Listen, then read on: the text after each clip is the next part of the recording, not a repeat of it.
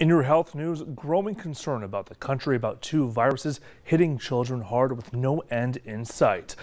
Maggie Vespa has more on what families need to know. America's triple-demic fears are mounting. The flu and RSV spreading fast as COVID still looms and hospitals are filling up. Look, there were so many kids that were sick.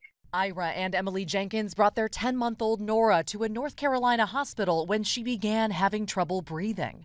You walk into the ER and what did you see? What was it like? Well, when I go in the ER, there was a line.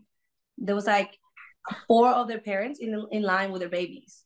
In 6 states and Washington, D.C., at least 90% of pediatric hospital beds are full. Colorado's governor expanding a COVID-19 disaster declaration to also cover RSV and influenza, freeing up state and federal funds. Things are really bad right now. And parents Dr. David Kimberlin works at a children's hospital in Alabama. Have you ever seen children's hospitals running out of beds like this? None of us have seen the situation the way it is now. This is not normal.